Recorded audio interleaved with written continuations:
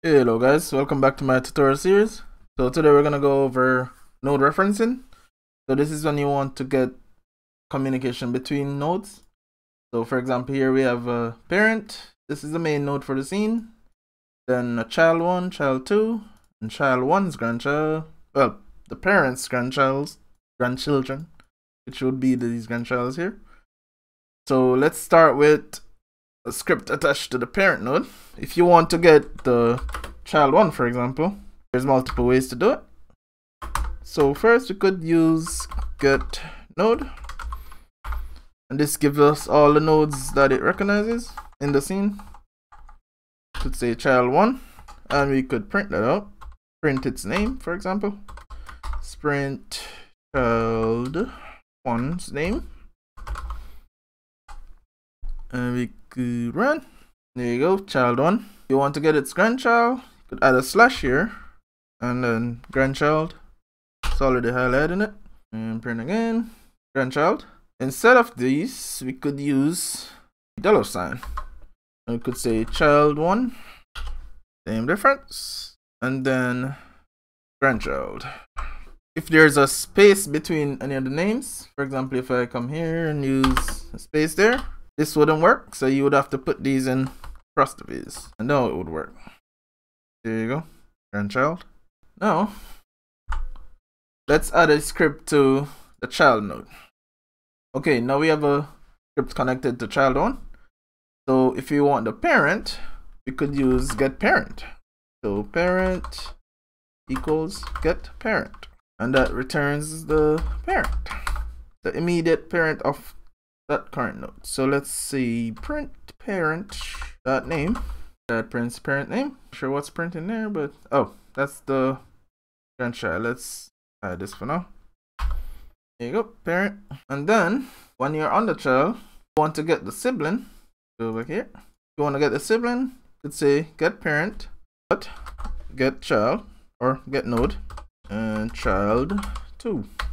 Prints child 2. Now instead of doing this, you could use the $sign again, but this time you need to do 2 dots. So the first dot represents itself, second dot represents the immediate parent. Let's print that. There you go. So parent, and then we could say slash child 2 for the sibling. There you go. Now let's go a step further. Let's go down to grandchild, attach the script. Okay, so now we're in the grandchild of child 1. So to get the parent of the scene, easiest way to do this is say var grandparent equals to get parent dot get parent. So we're getting this parent's parent, which be main node for the scene. And let's print that out. Alright, there you go, parent. And this is the same as using 4 dots, but with a slash in between. So go here and dot dot slash dot dot.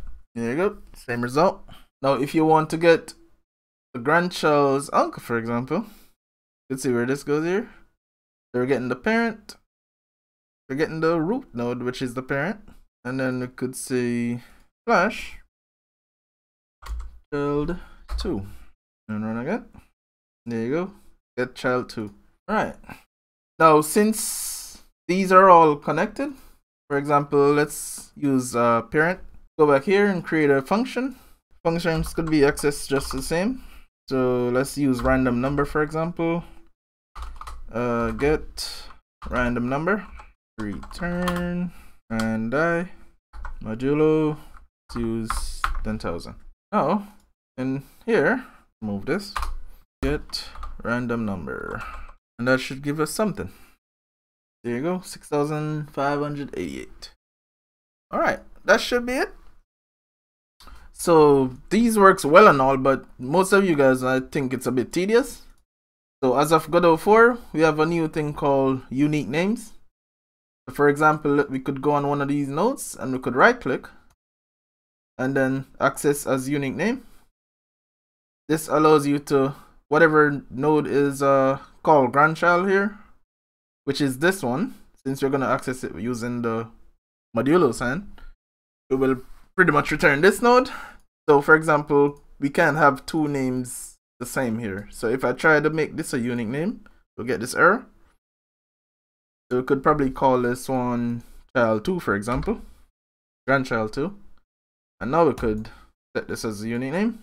So this is called grandchild and this is called grandchild 2.